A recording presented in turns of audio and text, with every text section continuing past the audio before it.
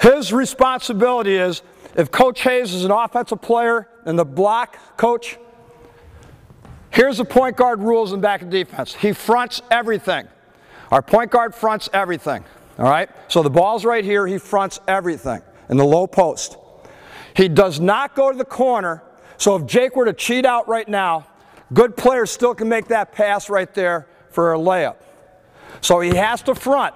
He only goes to the corner when the ball is in the air, and then he arrives to the ball when the ball goes to the corner. All right, come on back, coach. All right, so that's his first responsibility. Second one is, if he's a great three-point shooter, he's, from me, on scouting report, I will tell him, you can't leave him open. You got to get out there. So he might even cheat at more step, still be aware of the low post, but he's got to get there quicker. So when he gets there quicker on a great shooter, he's got to make him bounce it.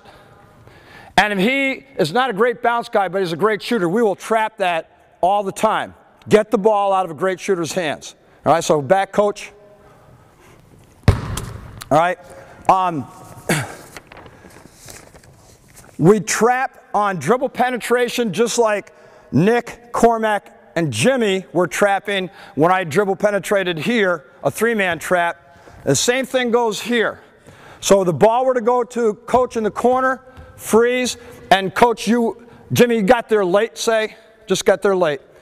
If coach goes with his left hand to the middle, Cormac steps up, thank you. All right, get in the trap. So we still have a three-man trap here.